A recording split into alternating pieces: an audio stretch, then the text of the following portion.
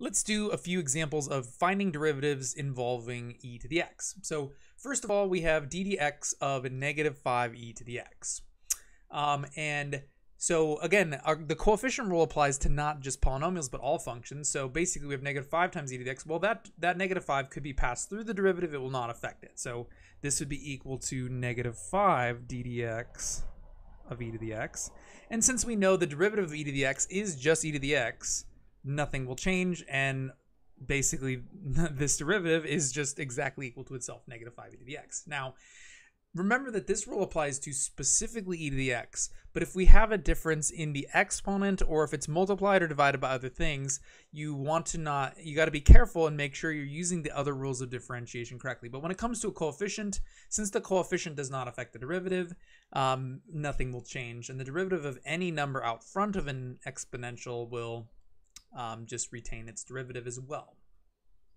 Now let's say we had x cubed times e to the x. Again, since there are different x's, this same rule does not apply. You cannot pass x cubed through d dx because it involves x. So how do we do it? Well, again, it's a product, so we need to use the product rule. We have this times this, so again, we would have first d second plus second d first. So first is x cubed d second. Well, derivative of e to the x is just e to the x, so that's pretty easy. Plus second d first, derivative of x cubed is 3x squared. So what this would leave me with is a combination of x cubed times e to the x and e to the x times 3x squared. Now normally we would write the standard way of writing polynomials that also involve e would be typically to put the e at the end.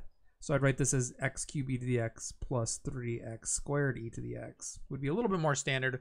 Or we could also write this by factoring out a common factor. Because notice that the final answer involves a lot of commonalities like x squared and e to the x, which could be factored out, which would leave me with x plus 3. And again, either form of this answer would be fine. There, one is just factored, the other. But again, we want to simplify and write things cleanly.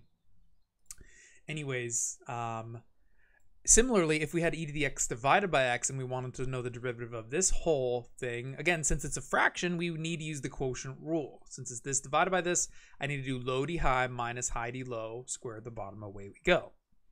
So low d high, again, derivative of e to the x is just e to the x, so that's always the easiest. It's the easiest derivative there is.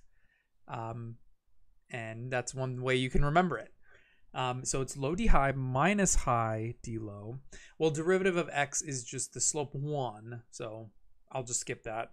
But we would have e to the x times 1, which would just be e to the x, of course. Square the bottom, away we go. So all of that would be divided by x squared. And again, similarly, we could factor out e to the x from this if we wanted to, e to the x, and that would leave us with x minus 1 over x squared. And yeah, there we go. That's the derivative of that one. You can see that these ones aren't too bad. Really, it comes back down to remembering rules such as the product rule, the quotient rule, and the chain rule.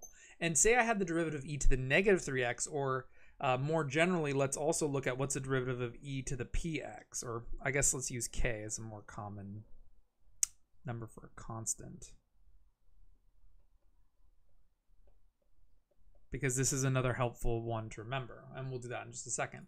But basically, how I could think about this is I have e to and one of the ways I like to phrase the chain rule in last week's videos was, if you have another function on the inside, the chain rule must always be applied, because derivative of e to the x is e to the x, but this only works if it's exactly e to the x. If it's something else, the derivative won't be as simple. And a common error or mistake I've seen is students just say, okay, the derivative of this is just e to the negative 3x, because derivative is just the same thing. But that's wrong, because this only works for e to the loner x. When there's something else in there, we have to take that into consideration, and that's when the chain rule comes into play. Because I could think about this as e to the f of x.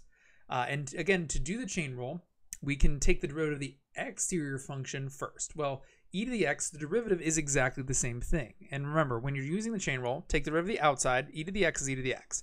Keep the inside the same, so essentially nothing changes, as usually the derivative of e to the x would be. But by the chain rule, I also have to multiply by the derivative of the inside, d dx. of negative 3x. And this is the chain rule in a nutshell. You can take the derivative of any function that has something else on the inside.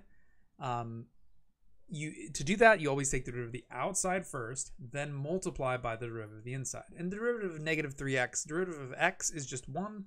So this would just be negative 3 times 1, or negative 3. And what we get is e to the negative 3x times negative 3, or negative 3e to the negative 3x.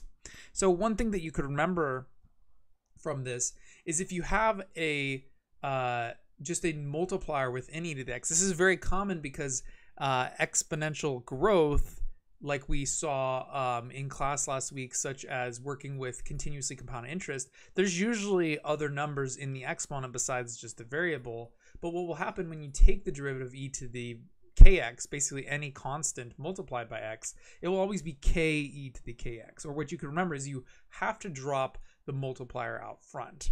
And let's say we had something like e to the x squared. Let's just do one more example. ddx. Just, I would always just use the chain rule just to be careful, but there's certain, processes you can remember. But again, you take the derivative of the outside, e to the x is just itself. Keep the inside the same. Then we multiply by the derivative of the inside 2x, and very similar, but what I wanted to just mention is if there's just a multiplier on x, that will always pass through and drop in front. As you kind of remember this, the derivative of e to the kx is drop the number, keep e to the kx the same. It's sort of similar to the power rule. But if it's another function, just be careful to not get your rules mixed up. This is one of the most difficult things about differentiation rules is there's so many of them and you have to remember when to use them. But ultimately, it comes down to the chain rule. I think it's better to remember that than to remember all of these specific cases.